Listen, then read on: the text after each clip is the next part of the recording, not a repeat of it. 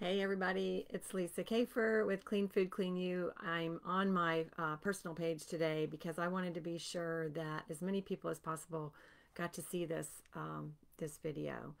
Um, what I want to talk about today is the best thing to do in 2020. Whether you believe that there is a pandemic or not, whether you believe COVID-19 is real or not, whether you are afraid of it or not. None of that really matters. What really matters is what's going to happen in 2021 and beyond. So, you may have already heard that there are some mutant viruses, mutant versions of COVID-19 that are already spreading in the UK, and that they are very much more transmittable. They're very much more what's the word I need? Contagious. Yeah, contagious.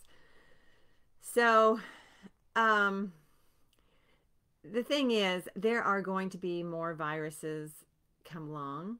There are going to be bacterias that are going to be very difficult for the typical antibiotic to take care of.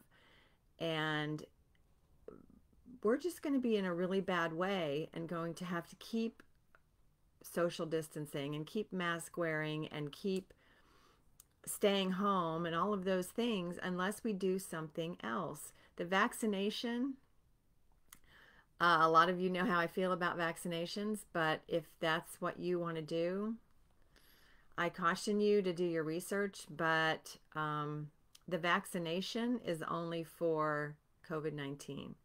It is not for COVID 2020 or COVID whatever comes along next or any kind of bacteria.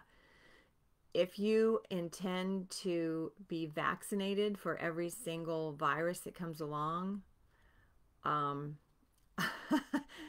I'm scared for you. So here's the thing. The best thing that you can do in 2020 is activate your immune system.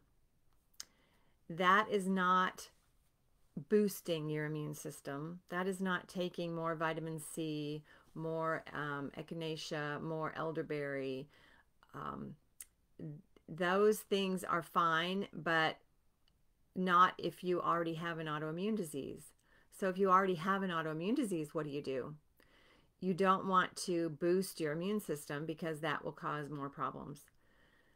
And honestly, this new vaccination, from what I've read, could cause autoimmune diseases. So there you go. So what I'm thinking is you need to activate and modulate your immune system. To do that, I can tell you how to do that. I am doing that. My mom is doing that. My family is doing that. So that is the best defense against this virus and any other virus that comes along in the future. It is also the best defense for bacteria and honestly the best defense for cancer. So if you want to be healthy in 2021, it's going to take more than a vaccination. It's going to take more than a mask wearing and social distancing. It's going to take more than even eating healthy, which is a really good place to start. But it takes more than that.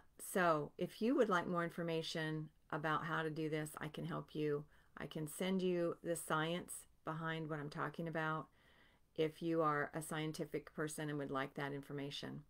So please comment below if you'd like more information, if you're on board with this idea, if you want help with it, I can help you.